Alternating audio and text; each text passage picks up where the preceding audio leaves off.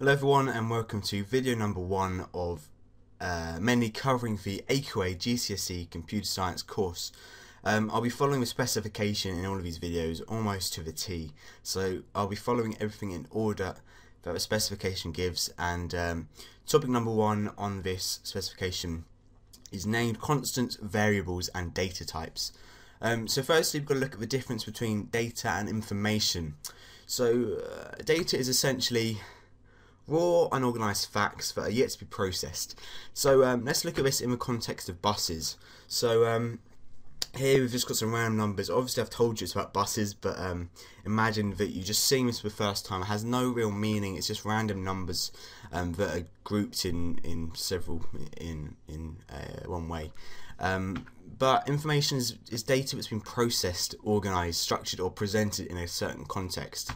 So now this information, you can see it in the bottom left of this table, means a lot more because it's got a title, it's got information alongside it, or I should say data alongside it. So it basically, now you can know that it's information about a bus route or whatever it is. I just found it randomly. So that's the difference between information and data, and that's important that you understand that as it's the basis of much of the specification. So now I'm going to look at constants and variables. So a variable is a structure that can hold data which is uniquely named by the programmer, and the data assigned to it is held until it is changed or the program completes. Therefore the value stored in variables during the program's execution can change. So in this video I'll be using Python as an example programming language. If you don't know it, or if you're not learning it, that's fine, but I would expect you to know, I would expect you to have gone through the actual programming element to this course. This is more exam based, but I'm using it as an example. So here I set in a variable as 10, then I change it to 15, and when I call this variable, the value returned is 15, which shows that it can change. So variables allow the data to be changed in it. So constants would be the same as variables, such as they can hold data and are uniquely named, but their values cannot be changed.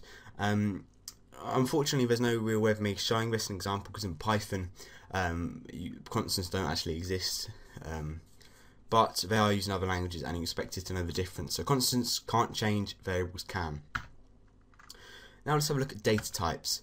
So a data type is simply a way of classifying types of data and what actions they can perform.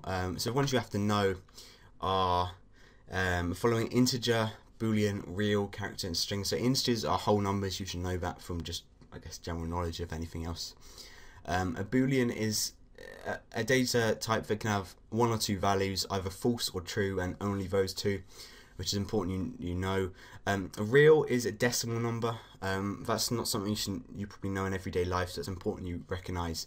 It's also known as a float, but I would find it amazing if it actually comes up described as a float. So an example of a real would be 8.2. A character is a single unit of information, whether it's a number, a letter or symbol. The way you determine whether it's a character or an integer is whether it has quotation marks around. So a character would have quotation marks around, a number wouldn't. And a string is multiple characters, so hello world for an example. And the purpose of data types is to classify what actions can be performed on what. So for example, if you have a letter A, you can't then multiply that letter by C, because you know what would that mean? That doesn't really mean anything. So data types basically mean the programmer can't perform actions that are impossible, and it determines what certain functions can do what. So you just need to know that. And arrays, this would be more in the structure chapter, which I believe is next in the list, so I'll go through that next in the next video, but it does touch on it in this section.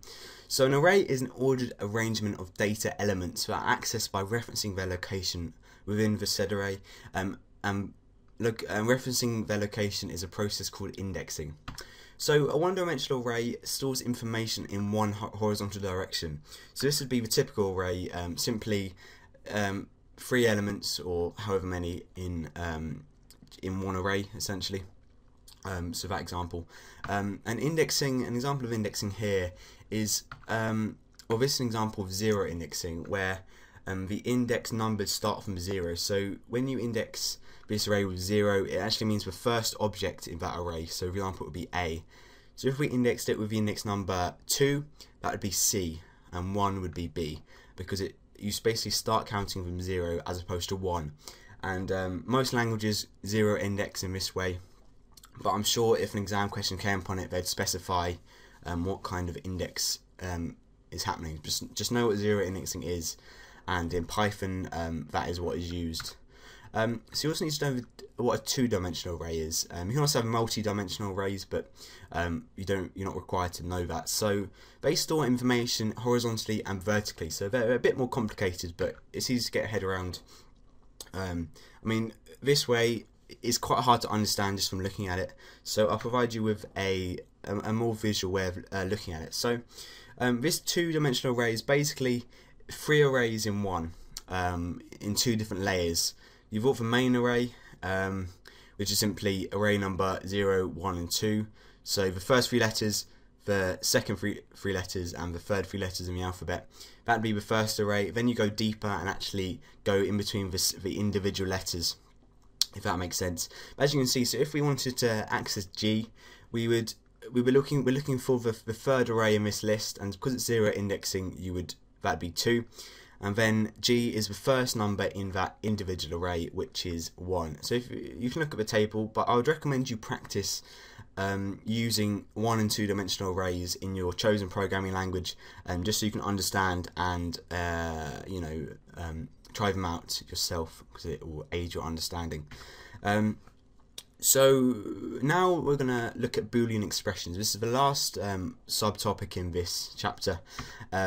So these are expressions that result in a Boolean value, and of course we know that's either true or false.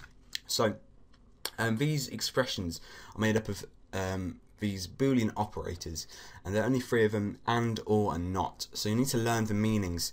So when and is used, it's used to link, all of these are used to link to objects or data types or variables or whatever together, as you'll see in a second.